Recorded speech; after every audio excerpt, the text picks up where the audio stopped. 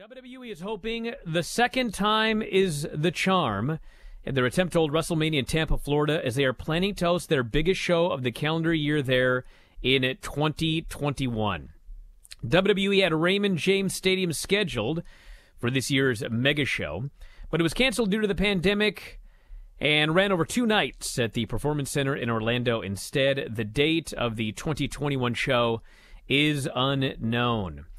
News first reported by Inside the Ropes, confirmed by Dave Meltzer. WWE did release a brief statement to several media outlets, including ours. Quote, "We have nothing to report, and given the current environment, we continue to monitor the locations for all of our potential events." It would appear likely WWE will sell tickets to WrestleMania, but just how many is unknown. In late August, Ron DeSantis paved the way for fans to return. Both the Miami Dolphins and University of Miami allow up to 13,000 fans at their respective games. AEW has been running at 15% capacity in Jacksonville for several weeks. This would mean LA's SoFi Stadium out for next year. But given the situation with the pandemic in California, hosting an event with fans seemed unlikely even with roughly 5 months of preparation time. So, obviously, March, April 2021 is a long way away. We have no idea where we're going to be in March or April of 2021. Running a show at 1/5 capacity with plenty of room in between pods of people, outdoors at a gigantic stadium.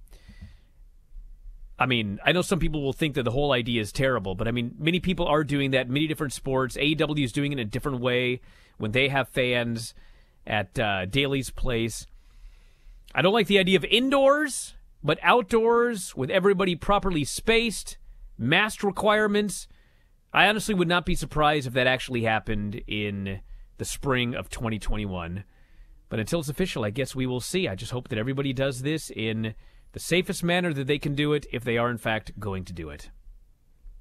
Well, just as an example, SEC football has started back up again, and that got a lot of attention last weekend. It will get a lot of attention this weekend.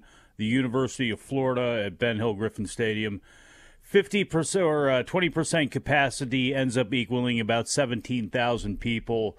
Raymond James, if you look at it as 74.5 for football, you could shove more people in there for wrestling, but let's just go off of that number, which was their record for the College Football National Championship game. That would be about 14,900 people for WWE, all paying money for a ticket, all paying money per head that they'll end up making up in merchandise and all that sort of stuff. Again, to what point? Who knows, since there won't be things like autograph signings and things like that. But I'm not surprised by this whatsoever. What will be interesting is how are masks and how are all that stuff taken care of inside the building, because that's the one thing that very much shines when it comes to these college games and when it comes to NFL sidelines, is there are lots of people who are not wearing masks, where it is a very half-assed approach. So we'll see. Wrestling's going to have a big test coming up with the Collective here in about a week in Indianapolis.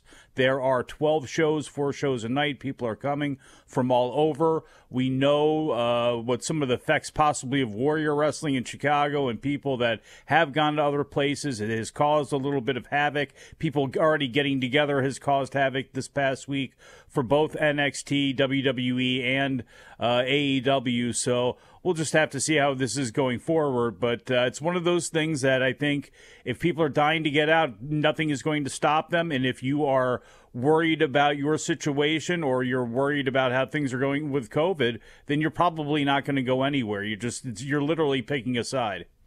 Well, I want to say this, too, that when AEW announced that they were going to open up the Daly's Place for a small number of fans, it was 500 to 700 fans. At the time, there was a lot of outrage from a lot of people, and people were angry at me that I was not outraged about it. I said that I wouldn't have done it because I wasn't comfortable if I were Tony Khan doing it at the time. But I said, if you're going to do it, then this is the safest way to do it. You go outdoors, everybody is separated away from everybody else, and they all wear masks. And despite whatever outrage there was, I mean, the reality is it has been a couple of months now, and there has been zero issue with fans attending these shows. Because, quite frankly, in an outdoor setting, everybody stays away from each other, and everybody is required to wear masks.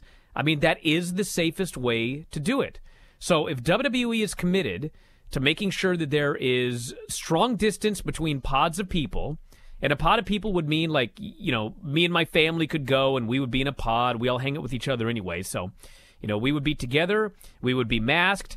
I mean, at Daly's place, they actually take zip ties to cordon off areas. So it's not like you get a seat number. Like, Mike's going to be in seat 15, Brian's going to be in seat 30, and then we just decide, what the hell, I'm going to go sit by Mike. You actually can't do that because of the zip ties that are keeping people away from each other.